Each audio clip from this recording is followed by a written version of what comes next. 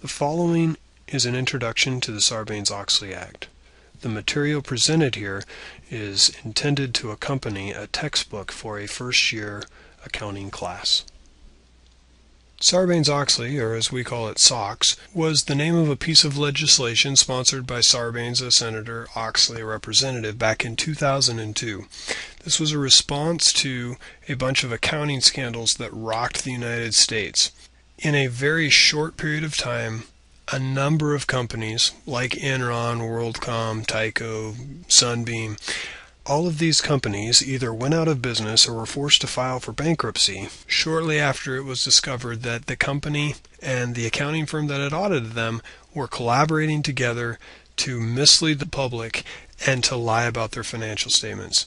Because of all of these companies going out of business, Congress felt the need to address this failure of public accountants to be objective and to be independent. And so Congress required through this legislation that companies place a higher priority on effective internal control procedures. Internal control procedures are something that have been around for a long, long time. Sarbanes-Oxley did not create those controls, but they wanted a higher priority on those. In 1992, the Treadway Commission came up with the Integrated Framework for Internal Control, and the next three objectives that we're going to look at are the three objectives that all internal controls should be trying to accomplish. First of all, we have to understand that we are not always going to be able to provide proof beyond the shadow of a doubt that these things are happening, but internal control should provide a reasonable assurance that a reasonable person would believe that these three things are true. That assets are safeguarded and used for business purposes.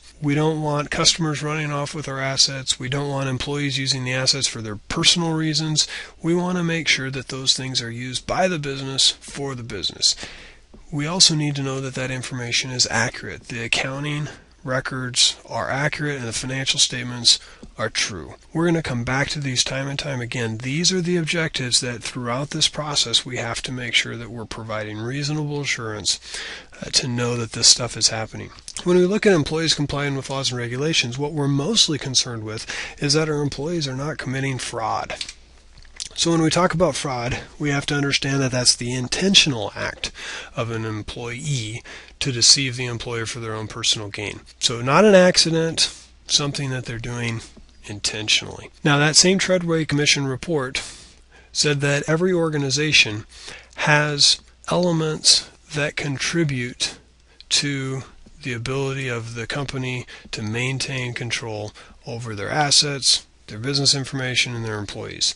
And there are these elements that contribute to their ability to do that. The first one of those elements is the control environment. Now, the control environment is simply the attitude of management and employees about the importance of internal controls. You can still have accurate information or employees complying if everybody's attitude is crummy toward internal controls, but it's not going to be as good. It's not going to be as high a probability. So when we're looking at the control environment, we need to see what things are contributing towards an environment that's going to be conducive to safeguarding assets, keeping business information accurate, and complying with laws and regulations. Control environment often includes the personnel policies, how detailed those are, the management's philosophy and operating style. You can have a manager that is really laid back. Now that doesn't mean that you are going to have great internal controls or really weak internal controls. A laid-back manager may allow employees to have the freedom to do their job well and effectively. A laid-back manager might also give employees the freedom to steal some of the company's assets. So the operating style or management's philosophy is not going to dictate whether or not the assets are safeguarded. It's simply going to impact that. The business's organizational structure. Is it a very flat structure? Is it a very hierarchical structure? Once again, this is not necessarily going to dictate whether or not the company has good internal control, but it is going to influence the ability of a company to provide that reasonable assurance. The next thing that we have to do is we have to do risk assessment. Where are those areas in which a company might lose money? Where are the risks that the business information is going to be inaccurate, that lies are going to be told? Where are the areas that employees may not comply with laws and regulations?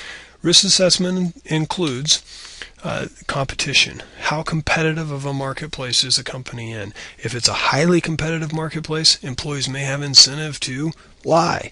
They may have incentive to cut corners. If it's not a competitive marketplace, they will have probably less incentive. It doesn't mean they won't do it. It just means that there may be less risk associated with that. Is the industry that the company's operating in highly regulated? Oil and gas have lots of regulations. Food service companies have lots of health and safety regulations. Manufacturing concerns can have lots of OSHA regulations. So the more regulations that govern a business, the more opportunities for the business to be in violation.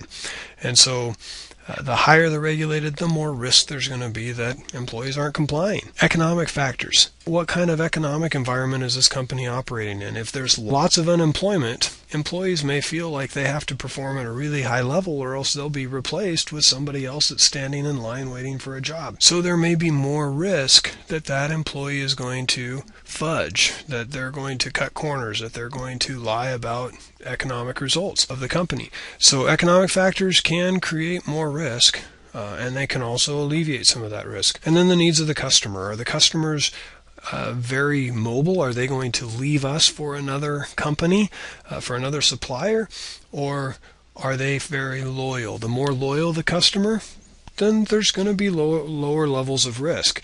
If the customers are highly motivated to leave and find a better deal, well, then there's going to be a little more risk associated with that. The control procedures are those things that we do to try to make sure that our company is meeting our internal control objectives. Some of the things that we want to do is make sure that we're separating duties, that we don't have the same person receiving the money, making the deposit, and writing down the amount that was collected. Those jobs need to be put under the control of different people. We need to make sure that we have competent people, that they're trained, that they're rotating duties, that we make sure that people take mandatory vacation, to see that if somebody is paying fictitious bills, that they're then depositing in their personal bank account. If we make them take vacation, the next person we're going to find out, hey, who is this person that we're writing the check to?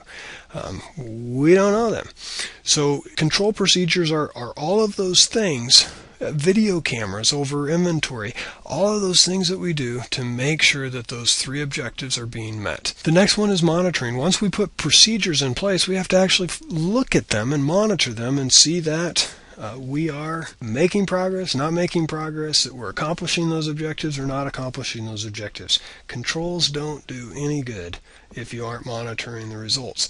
And so monitoring is just making sure that those procedures are being followed and anything that we learn from them is being communicated, which is the last one, information and communication.